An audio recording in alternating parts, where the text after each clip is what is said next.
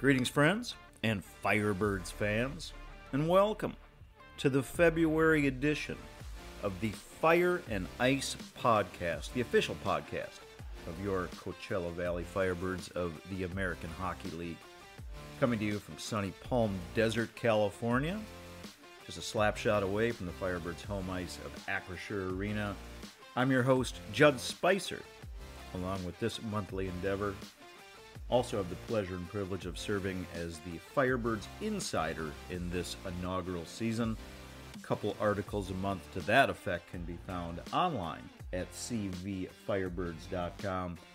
Speaking of cvfirebirds.com, that is your home for all things Coachella Valley Firebirds, including, but certainly not limited to, tickets, schedule, roster information, merchandise, and much, much more. Additionally, you can download the CV Firebirds app. I might be a technical knucklehead myself, but I was able to figure that out in about 93 seconds.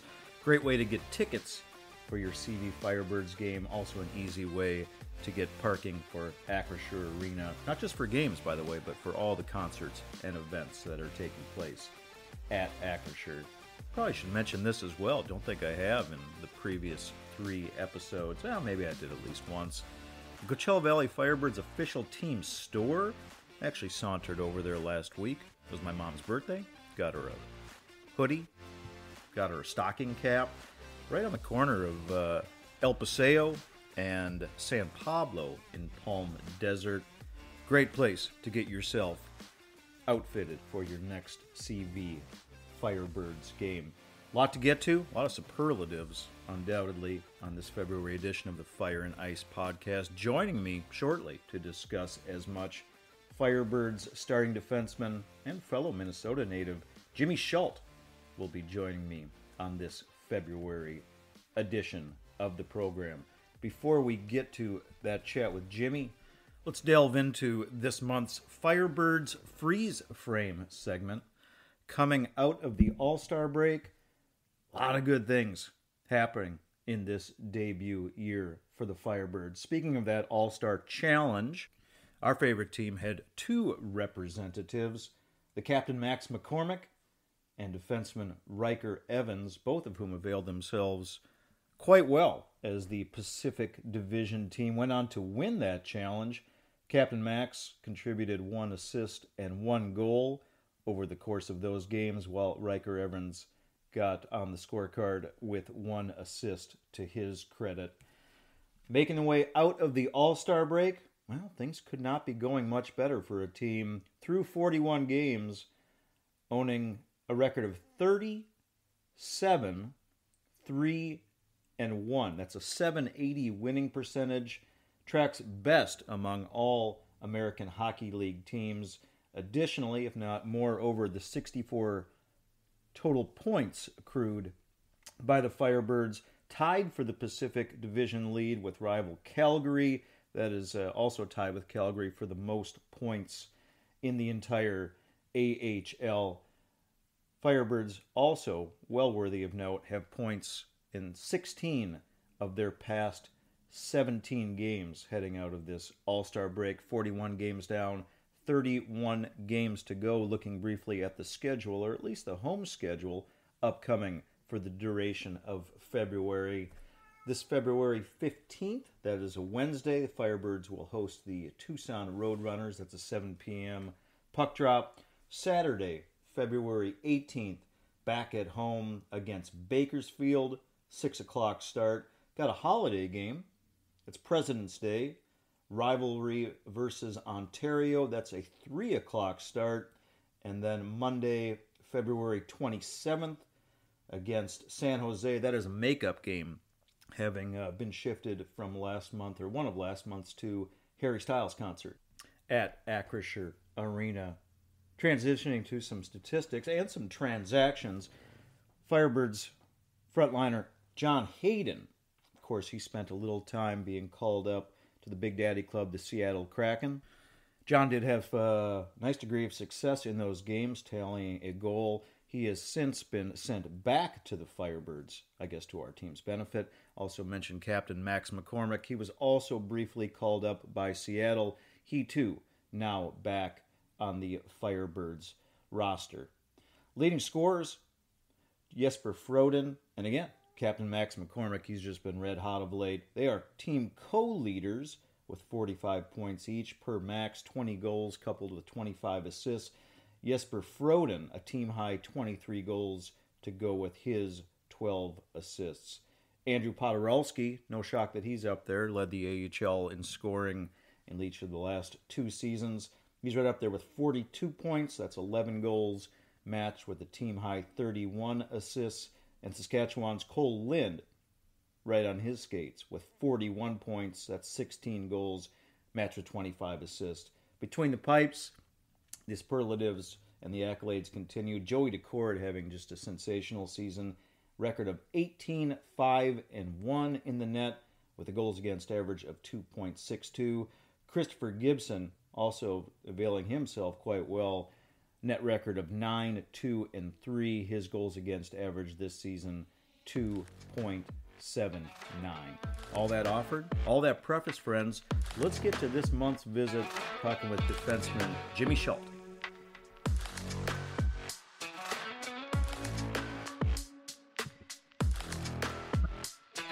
All right, folks.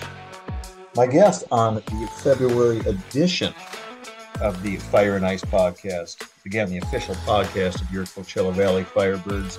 He was a 3-time captain, 2-time Obie Baker Award finalist, and an All-American during his time at St. Cloud State. Since endeavored an impressive 5-year professional hockey career. This season, of course, starting defenseman for your Coachella Valley Firebirds, availing himself quite well. He's got 15 points, 5 goals, and 10 assists. 2 of those shorthanded goals, I should add, along with a plus-minus in the good column. That's a plus of 17. Welcome, Minnesota native Jimmy Schuldt to the Fire and Ice podcast. Hello, Jimmy. Hey, how are you? Thanks for having me. Yeah. Did I get all those accolades right? I probably missed a few awards. No, I mean, I think that seems about right. My time at St. Cloud was a lot of fun. We were so good that someone had to, I guess, get the awards, and we had a lot of All-Americans those last couple of years while I was there, and my freshman year as well when we had a really good season. So, no, that sounds about right. And I actually had no idea how many points I had or this year. I try to like stay away from that. So appreciate you filling me in. Don't worry. You try to stay away from your own statistics? Yeah, just because I don't feel like it sounds probably pretty corny or whatever, but I don't think that like defines how I play is how many points I get. Just as a defenseman, and if I play the right way, and it doesn't necessarily mean that I'm getting points or showing up in the score sheet. So if I get too caught up in that, then I feel like that may leak into my game a little bit. And I think we've been winning, so I haven't been too obsessed over that. Understood. We'll get back to some of those, maybe not statistics, but at least performance and team performance here in just a second. Of course, we are talking as the Firebirds are de-nesting or unnesting from the All-Star break, meaning you've had what I trust to be several days off in this first full week of February. How'd you spend those days? So I was in San Diego for a day with my fiance, and then made the trip home to Minnesota to be with family for a bit. Some much needed time with my brothers and parents and my fiance's family as well. So it wasn't exactly a warm and sunny break for me and my family, but they've been out here a couple times, so it was now it's good to be back in the desert and see the sun and get some vitamin D again. But love going back to Minnesota and being around those people, and I think it was much needed this time. But this is why we live out here, so we can be out here when it's 78 degrees and idyllic, Jimmy, not to go back there in February when it's -6, man.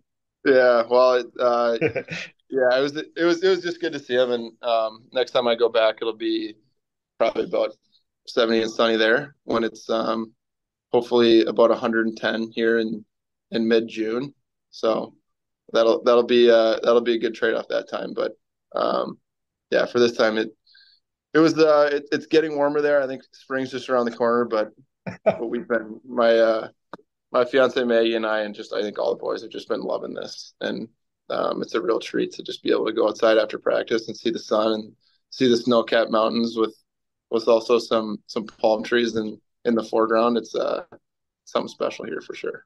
It really is, man. I've been out here myself for about a dozen years, having relocated from St. Paul, Minnesota. And I honestly believe, not just saying that because you and I were chatting, not just saying this because this is the Firebirds podcast.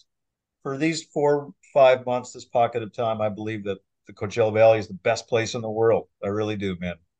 Oh, it actually, I think we would probably agree with that because everyone talks about how San Diego and Malibu and all those places have the best weather, and guys went there for break and compared weather beforehand. It's like, hold on a minute, I think it's going to be nicer here than there, and this is supposed to be like the best time of year for either of these places. So just head to head right now, yeah, I'd say Coachella Valley is it's got to be because 70 and sunny every single day that's the best it gets. Previous to your time here in the desert, you've had some few other AHL stops. I'm just curious for you, and then also interested in your thoughts on the team cumulatively. What you guys may have enjoyed, how you've settled into your desert home over the course of the past few months. Yeah, I mean it's been different than years past. Obviously, we played through a couple COVID years, and those have been a little bit weird. But just having started the season in Seattle, not really having a home and training out of that facility, and just being on the road for so long, I think it sort of it was tough at times to not be able to play in front of a home crowd or have like a house or apartment to go back to, but I think playing on the road is like something that's really fun in pro hockey, and you get to just be just with your team, just with your the team and staff, and everyone's kind of in it together, going to dinners and being at the same hotels, and I think it was almost good for us just to get to know each other because this is a brand new thing, brand new team, and to have that time was special, but it was also a bit of a grind. And to come out of that, putting ourselves in a good spot in the standings, I think was so good because we just kind of had that extra boost when we were able to play in front of our home fans and finally get this rink done. And I mean, as you know, and as everyone knows, this is state of the art, and it's it's so cool to play in front of these packed barns and in such a nice place. But I think I don't know, it was weird to start off, but I think there was definitely some good that came out of it, and yeah, we're just happy to have a home and have so many home games ahead of us. Now that you got your feet firmly affixed in the desert sands, what have you personally been enjoying about the desert? Maybe opportunity to knock around, play some golf a little bit, Oh yeah, perhaps go around, I don't know, some restaurants, downtown Palm Springs, El Paseo. There's a lot of events going on right now. You tell me, Jimmy. yeah, tons of that. I think I lived in the desert a couple years ago when I played in Henderson, and it's nice there, and I think the landscape is just kind of cool to be around mountains and just have that I think something that's underrated here, or maybe not underrated, but as far as I've kind of gathered is there's so many cool hiking places and just places where you can just go and see the city from like a different vantage point.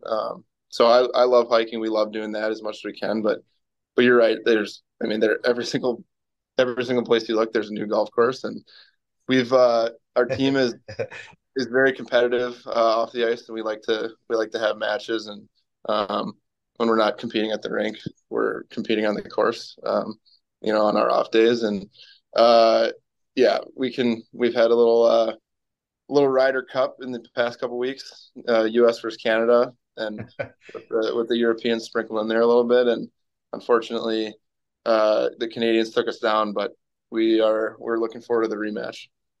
What, or rather, whom among your playing teammates is the best player, is the best golfer?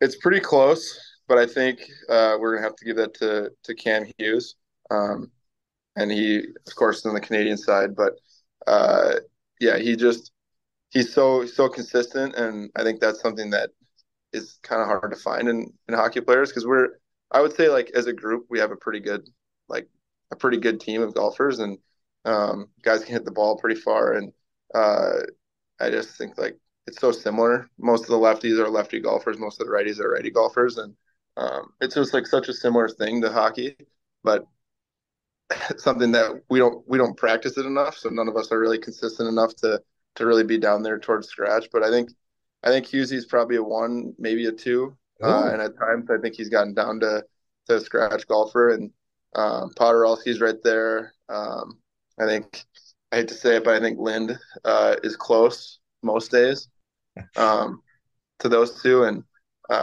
we've got a bunch of guys that are really good. But I think for the most part, we're probably around 8 to 10. You're probably Around being a bit modest. I didn't hear your own name mentioned on that list. I'm certainly not in the top five of our guys, but I think it's funny that we've got a few guys that are like really good golfers, and then there's like a big chunk of us that are around 8 to 12 ish handicap. Um, so that's kind of why we thought of like we have about the same amount of Americans and Canadians, and we honestly have like a really similar, like all of us are pretty close to being, you know, like we can kind of play matches straight up, and except for the few guys that are better and the few guys that don't really golf. So that was the idea, and it came down to the last match. We had Mullen beat Jake McLaughlin, so we were all gathered around the 18th green watching the U.S. go down. So As peak professional athletes, is it incumbent upon you to always play from the tips? for myself personally, no, Okay. because that makes it more frustrating. Sure. I've heard like pro golfers say that like their dad or their coach wouldn't let them move back to certain tees until they broke even from the front ones, Sure. which is good. But I wouldn't say that like I would just rather not be hitting a you know 4 iron into a par four if I don't need to. So I'll try to do my best from the second to back tees and not think I'm a pro golfer. But yeah, Well, I've had the pleasure of teeing up with some of the Firebirds brass and your goalie coach. I think I might butcher his name, Colin Zulianello. We had so some good. Yeah, fun, but I look forward to getting out with some of the players as well at some point during the season. Sounds like you probably have to kick me back a couple strokes, but that's why we live here. That's what I always say to people. If you don't live here and play golf, you're missing out on the lifeblood, the culture of the desert. yeah, yeah. Are you good? It sounds like I'm an 11, okay. so like I said, you might have to kick me a few each side, but keep it close. Yeah, I don't know. With the amount we play, I don't know if I should be giving anyone strokes, but well, yeah, I'd love to take you on.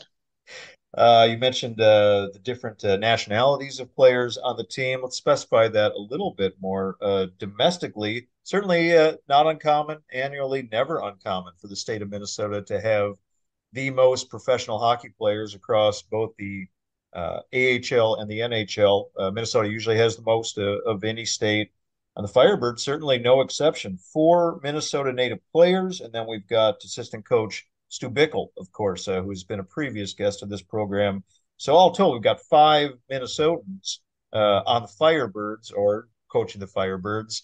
Is that something that you've talked about? Is that a point of pride?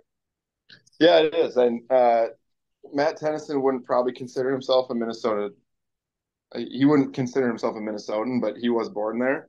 And I actually just found out by uh, talking to his parents that he went to the same school district I did until he was probably like 8 or 9 years old, which I thought was pretty cool. They grew up like a couple miles from me. Um, but he would probably consider himself more of a Californian, or he's moved around a lot. But Okay. yeah, but it is cool. I think just fun to hang out with people that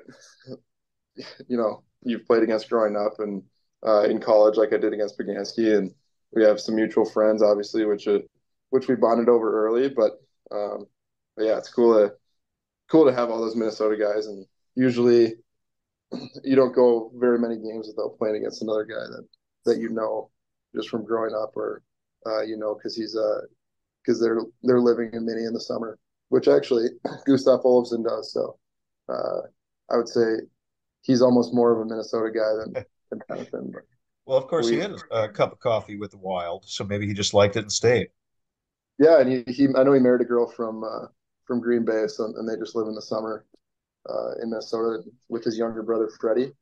Okay. So I like to consider him, if he's not considering himself Swedish, he is basically a Minnesota guy. He's an honorary Minnesotan. Honorary, Uh, we'll take it. Not mentioned on that list is a gentleman often your line mate in the starting defensive side beside you, Burnsville native Eddie Whitcow, another Minnesota guy. You two usually start or oftentimes have throughout the course of the season side by side on defense. Any mind meld there with the Minnesota background between you two? So he was a few years older than me. And he played in Burnsville, but I know he played with my older brother Joe growing up, and so I of course know just have known him for just being in the summer, like kind of skating in the summer and just being around. But I missed him in high school, and I also missed him just because he played at Wisconsin. And after the WCHA conference was broken up, St. Cloud and Wisconsin don't play each other much in college, so it was mostly just kind of knowing of each other and maybe meeting every like once or twice. But we've gotten along really well just because I think Minnesota guys gravitate towards each other. So we've even gravitated towards each other on the bench and started playing together. So it's been a lot of fun. Folks, you're tuning into the February edition of the Fire and Ice podcast, the official podcast, rather, of your Coachella Valley Firebirds. Starting defenseman Jimmy Schuldt is my guest. Jimmy, let's talk about your career a little more specifically. It's an interesting arc. I don't know if you will like this mention or this. I don't want to say it's even a comparison. Field of Dreams. You've seen Field of Dreams as a sportsman, I gather. Yeah. Moonlight Graham, Burt Lancaster in Field of Dreams. Of course, the story behind that. He appeared in one major league game. In your career, it's surprising, given all your success, given your talent, given the fact that you've been a key contributor on a lot of good AHL teams. Just the one NHL game to date, that coming a few years back. Does that surprise you? Um, so I think something that I've learned in the past 4 years just playing pro is how hard it is to get there. And I think, I would really like to think that I'm definitely going to get back someday. And this year, like signing an American League contract for the first time was, I mean, obviously something that I was excited for just to be here and be in this organization, but something different. And I think that hopefully, I can turn this into something in the future that allows me to get back in the NHL. But I don't, yeah, I just think I wouldn't say it's surprising just because the American League is such a good league, and you know, everyone everyone gets opportunities for different reasons, and for me, I got that one game opportunity because I had a good college career and was lucky enough to just get in a game after my season, after my senior season, and um, it's with the two years that were kind of half years in the American League, and um, last year with just such a talented young decor in Buffalo, I haven't really been given the opportunity, but I'd like to think that there's more games ahead of me, and I think if I can keep learning and keep growing my game, that I'd like to get back. So right now, it's been a lot of fun here. I like to live in the here and now, and I just think this is such a great place to be that uh, it's not like a bummer that it's only been one game. I think it's um, just something that I'd like to believe that I can do again. We can discuss even a little further, just keeping your eyes on the prize. I mean, I know a guy like it. When I started recording this specific program, I'd mentioned that John Hayden, he'd been called up and down, I believe, twice in the last couple of weeks. When I started recording this show, he was still on the Firebirds roster. In the short time since, he's now been called back up by Seattle to rejoin them. I mean, I've spoken with some of your teammates about this very thing that at the AHL level, if you don't, yeah, you you enjoy it here, but you don't want to be here. You're trying to get back to that NHL level. And if you don't have your eyes on the prize for a couple days, a couple weeks, just a couple games, someone else is going to pass you by and take your spot. How do you personally keep motivated? I just think yeah, you're absolutely right. You want to keep your eyes and your kind of goals set on that and playing in the NHL.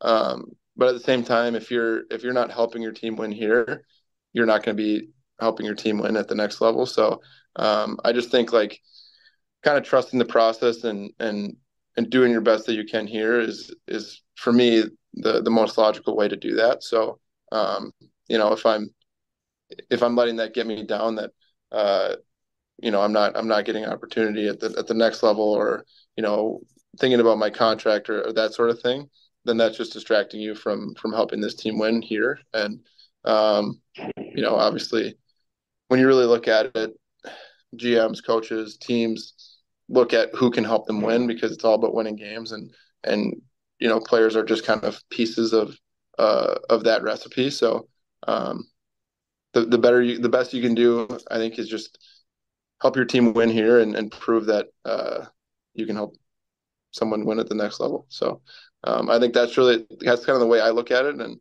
um, I believe in that, and hopefully that'll work at the next level as well.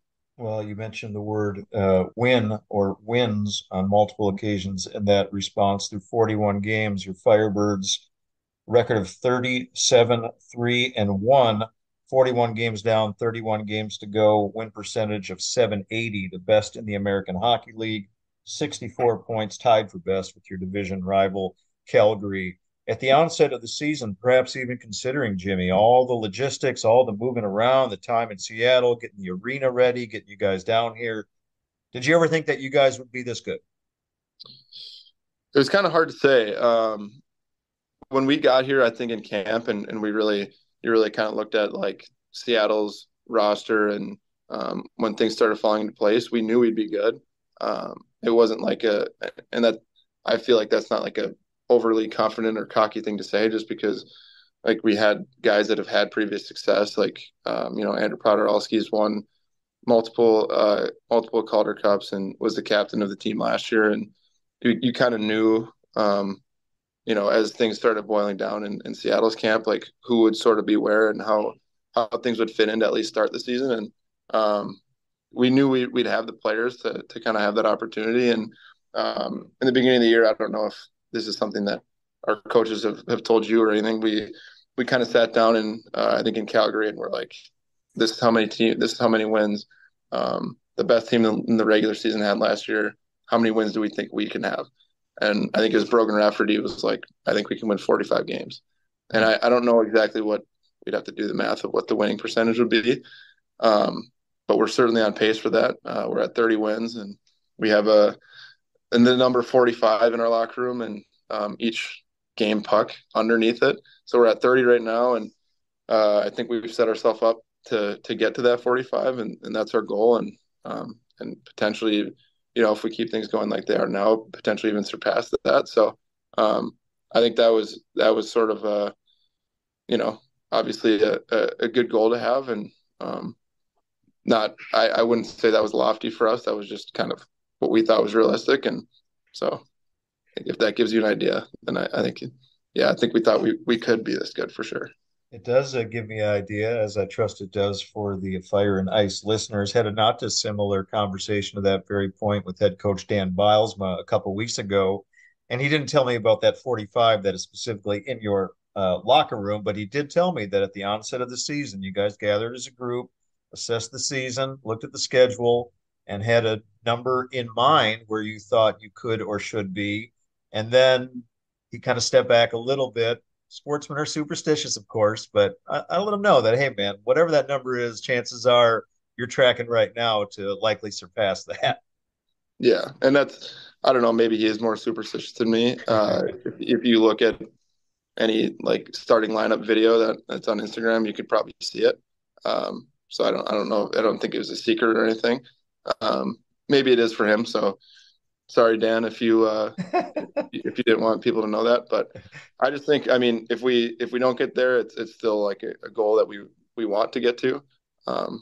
So it's not, I wouldn't say it's like a do or die type of thing. It's just what we thought we could get to. And I think that's still something we'd like to achieve.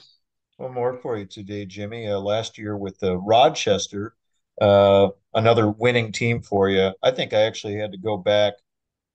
It might have been for you in high school. I don't know the last time that you were not on a winning team. Every team that I see that you've been on and throughout the AHL and through college was a team with a winning record. But given your experience in the Calder Cup playoffs with Rochester last year, we're still a ways away from that. As I said, 31 games to go, get to the home stretch of the season.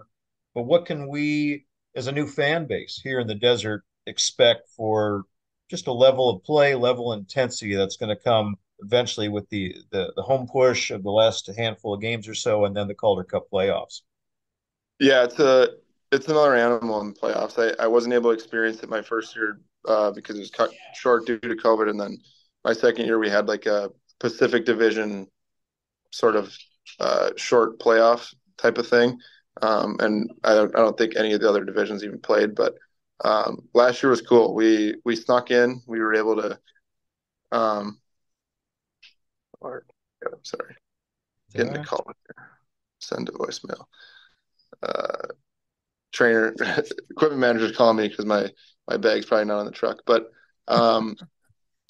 yeah, we were able to get help at like the last two games of the season, and then win our last game in order to get into the playoffs. And we had the little play-in round against Belleville, which we won a couple games in overtime, and then we're able to knock off the best team in the league.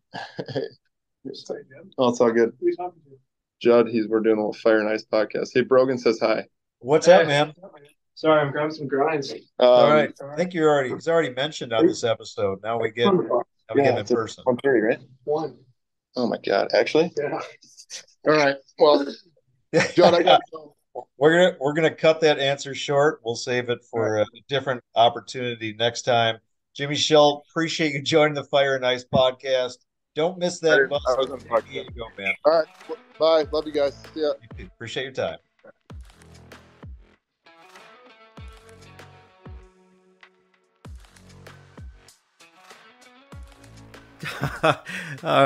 All right there, folks. Pretty sure you caught the end of that. Where Jimmy almost missed the bus. Fire and Ice almost kept Jimmy from catching the bus to go play the San Diego Gulls. Probably would have got a quick message or two from head coach Dan Bilesba had that happen. Fear not, and I've already got a quick update clarification. Not Jimmy's fault. Not Jimmy's fault that we almost ran in or over the bus departure time. Folks, so appreciative of your time, your interest, your ears. Thank you so much for tuning in to the February edition of the Fire and Ice podcast. I have been your host, Judd Spicer. Additional appreciation for this month's guest, defenseman Jimmy Schuldt. Also got a quick cameo there from his fellow defenseman, Brogan Rafferty. Trust that you caught that. Gentle reminder to catch the Firebirds Insider articles coming from yours truly. You can find those a couple a month online at cvfirebirds.com. Of course, that's where you're going to want to go for all things Firebirds, including certainly not limited to ticketing, schedule, stats, roster information, and merchandise. Per that merchandise, if you're strolling along El Paseo, the corner of El Paseo and San Pablo and Palm Desert, stroll on in to that official store of the CB Firebirds and get yourself outfitted for the next game at Acrisure Arena. Thanks again, everybody, for tuning in. Remember, one valley, one team, rising together.